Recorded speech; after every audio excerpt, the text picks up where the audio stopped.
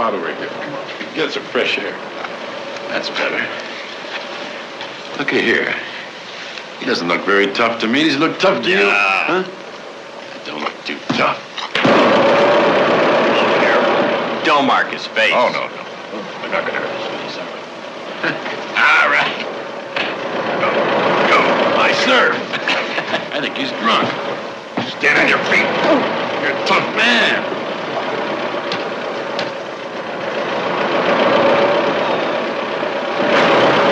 Wait a second.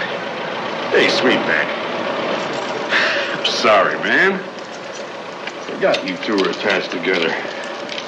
Let's see if we can get a little air between you.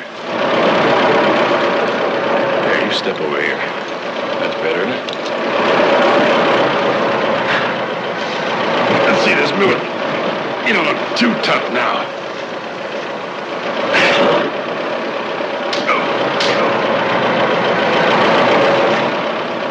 Stay home at night, you wouldn't get in all this trouble, would you? What's the matter with you? You're drunk. Oh, he looks like a sniper to me.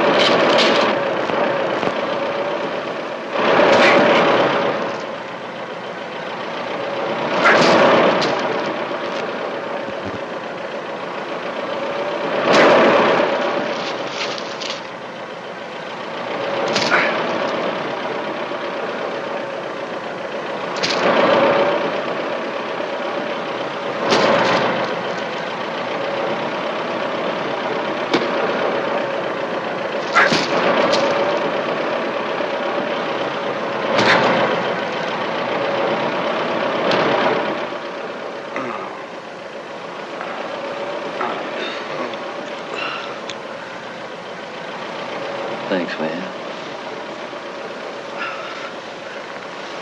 Where are we going? Where you get that weed shit? There it is, Jack. That's a little scene from the movie Sweetback's Badass Song with Melvin Van Peeples. So you hard-headed so-called Negroes, Latinos, and Native Americans finally got a chance to see a real live hero. This is what you've been looking for, right? Because you damn sure didn't get it in the movie Black Panther. They killed off the real hero.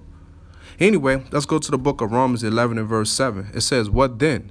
Israel have not obtained that which he's seeking for." And what is Israel seeking for? For fairness, for peace, opportunity, salvation, ultimately. But we haven't obtained that here, okay? We're in hell here. It's a psychological warfare that's going on against our people by this devil, by this so-called white man. This man is tricking us. He's making a buffoon out of us. He's using us, okay?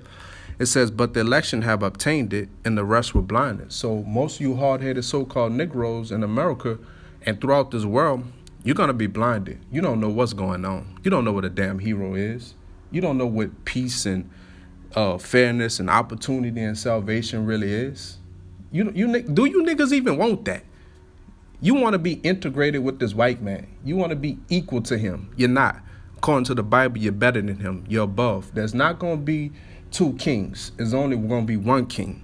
So either you're going to want to rule and be a royalty, or you're going to want to be underneath this white boy. You got to be able to choose what you want. I know what I want, and the election know what they want. So with that, hey, man, you got a chance to see a real live hero putting this white boy to death. That's what it's all about, coming up against him. Strap up. The time is at hand. So with that, I say peace to the elders, the apostles, the great men, the men of great millstone, and peace and safety to those other brothers out there.